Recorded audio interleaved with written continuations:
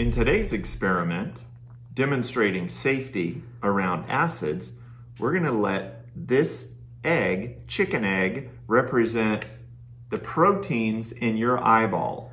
Have you ever had a duck egg? I've had quail eggs, duck eggs, all kinds of stuff. Your eyes are very, very important. And this Petri dish with the proteins from this egg are going to represent your eyes in a laboratory dealing with acids. You can see I have safety goggles on. Safety matters. You are responsible for safety. But what if I'm very careful and I don't think I'm going to spill the acid? I've had so many accidents in my life that I know not to trust myself. I trust you, will not trust yourself either. So the protein in the egg is called albumin. There's the albumin. Now when we cook a protein, we're denaturing it.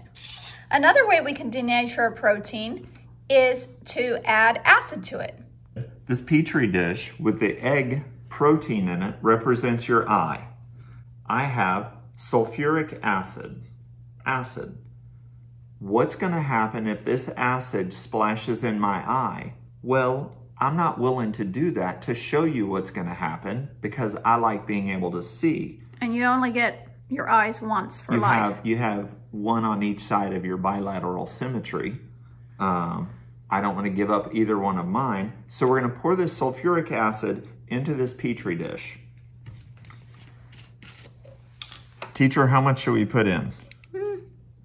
How much do you want to pretend to get in your eye? I don't know. We'll start with a little bit.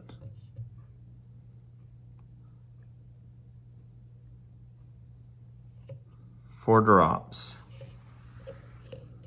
Oh wow, look, you can see it actually turning white. Do you see that? So that means the albumin has become denatured. So basically the acid is breaking your eye right in front of the camera. All right, now let's add some more.